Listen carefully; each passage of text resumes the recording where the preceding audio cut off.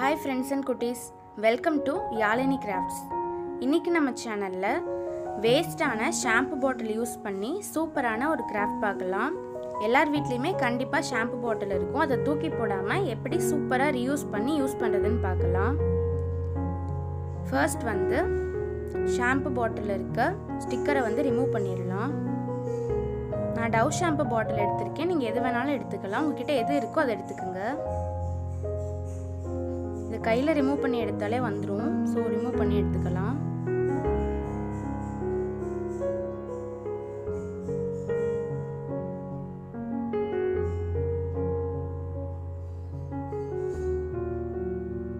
So இப்ப இத remove பண்ணி எடுத்தாச்சு. இந்த கேப்பும் நமக்கு தேவையில்லை. சோ அதையும் ரிமூவ் பண்ணி எடுத்துட்டு இந்த மேல இருக்க பார்ட்டை வந்து கட் பண்ணி எடுத்துக்கலாம். நான் வீடியோல காமிக்கிற மாதிரி கட் பண்ணி எடுத்துக்கங்க. சோ இத கட் பண்ணிட்டு நம்ம அதை நல்லா வாஷ் பண்ணி எடுத்துக்கணும்.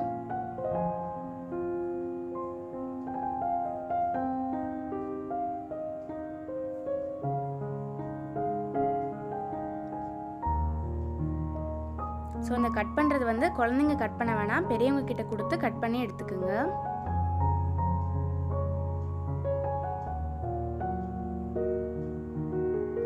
இந்த மாதிரி கட் பண்ணி எடுத்துட்டு இத நல்லா வாஷ் பண்ணி எடுத்துக்கலாம். பாருங்க நான் எல்லாத்தையுமே வாஷ் பண்ணி எடுத்துர்க்கேன். நான் வந்து ரெண்டு சின்ன பாட்டில் ஒரு பெரிய பாட்டில் எடுத்துர்க்கேன். சோ இப்போ இதுல ஒரு மார்க்கர் வச்சு இந்த மாதிரி வரைஞ்சிருக்கேன். ஃப்ரண்ட்ல V ஷேப்லயும் பேக்ல வந்து ஸ்ட்ரைட்டா இருக்க மாதிரியும் வரைஞ்சிருக்கேன். சோ இத வந்து கட் பண்ணி எடுத்துக்கலாம். V ஷேப்ல கட் பண்ணிக்கங்க. சோ இந்த கட் பண்றது எல்லாரும் வந்து குழந்தைங்க வந்து பெரியவங்க கிட்ட கொடுத்து கட் பண்ணுங்க, நீங்களா பண்ண வேண்டாம். சோ கட் பண்ணும்போது சேஃபா கட் பண்ணுங்க.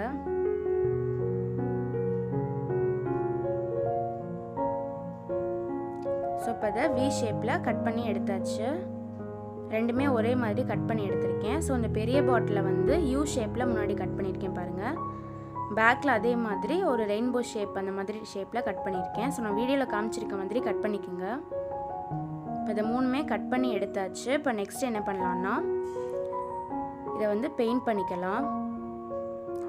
அக்ரைலிக் கலர்ஸ் எடுத்துர்க்கேன் நான். சோ அக்ரைலிக் கலர்ஸ் யூஸ் பண்ணி பெயிண்ட் பண்ணாலே இது மேல ஒட்டும். சோ நீங்க அக்ரைலிக் கலர் யூஸ் பண்ணி பெயிண்ட் பண்ணிக்கலாம். நான் இப்போ பிங்க் கலர் எடுத்து பெயிண்ட் பண்றேன். சோ வீடியோ லென்த் ஆயிருங்கிறதுனால நான் ஸ்பீடா காமிச்சிருக்கேன். நான் ஒரு பாட்டில் பெயிண்ட் பண்ணிட்டு நெக்ஸ்ட் பாட்டில் பெயிண்ட் பண்ணிட்டு இருக்கேன். சோ இதையும் பிங்க் கலர்ல தான் பெயிண்ட் பண்றேன். பேக் சைடு உள்ள எல்லா சைடுமே பெயிண்ட் பண்ணிக்கங்க.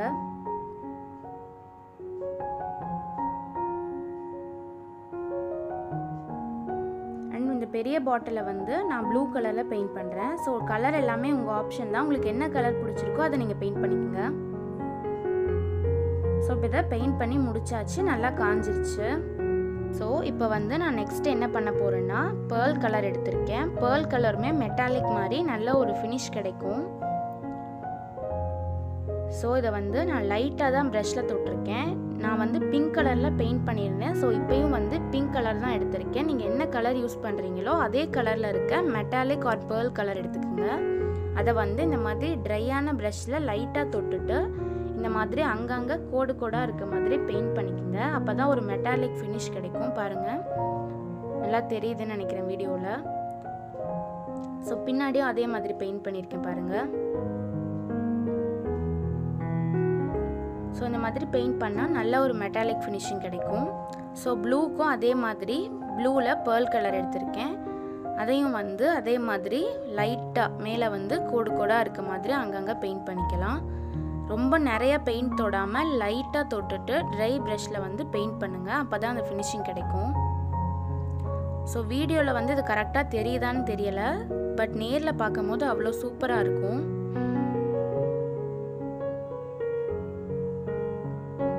சோ பாருங்க பின்னாடி இருக்க அந்த இதுக்கும் மேல ஃபினிஷிங் பண்ணதுக்கும் உங்களுக்கு வித்தியாசம் தெரியுதுன்னு நினைக்கிறேன். சோ இப்போ இத பெயிண்ட் பண்ணி முடிச்சாச்சு. நெக்ஸ்ட் வந்து நான் Black கலர் பெயிண்ட் யூஸ் பண்ணி லைட்டா வந்து ஒரு பார்டர் கொடுத்துக்கிறேன். சோ இது எல்லாமே உங்க ஆப்ஷன் தான். உங்களுக்கு என்ன கலர்ஸ் வேணுமோ அந்த கலர்ஸ்ல பெயிண்ட் பண்ணிக்கலாம். நான் வந்து இப்போ பிளாக் யூஸ் பண்ணி லைட்டாக ஒரு பார்டர் உள்ளேயும் லைட்டாக கொடுக்குறேன், வெளியும் கொடுக்குறேன், பின்னாடியும் கொடுக்குறேன். ஸோ வந்து இந்த பார்டர் கொடுத்தாச்சு. நெக்ஸ்ட்டு வந்து கோல்டு மெட்டாலிக் கலர் எடுத்திருக்கேன். கோல்டு மெட்டாலிக் கலரில் சின்னதாக ஒரு பூ மாதிரி ஒரு டிசைன் கொடுக்குறேன்.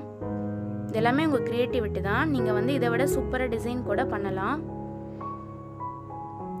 ஸோ அதை பெயிண்ட் பண்ணிவிட்டு ஸ்டோன் கிரே கலர், இதுவும் மெட்டாலிக் கலர் தான். அதில் வந்து இன்னொரு லைன் கொடுக்குறேன். ஸோ இந்த மாதிரி இன்னொரு பார்டர் கொடுக்குறேன்.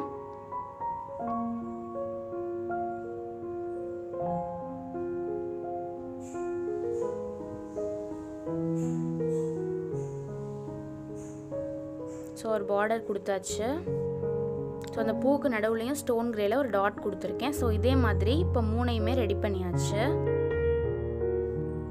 ஸோ இப்போ வந்து இந்த என்ன கிராஃப்ட் அப்படிங்கிறத நீங்கள் கண்டுபிடிச்சிருப்பீங்கன்னு நினைக்கிறேன். இதை வந்து நான் இந்த ஷேப்பில் தான் அசம்பிள் பண்ண போகிறேன். ஆக்சுவலாக வந்து இது ஒரு பென் ஸ்டாண்ட் தான்.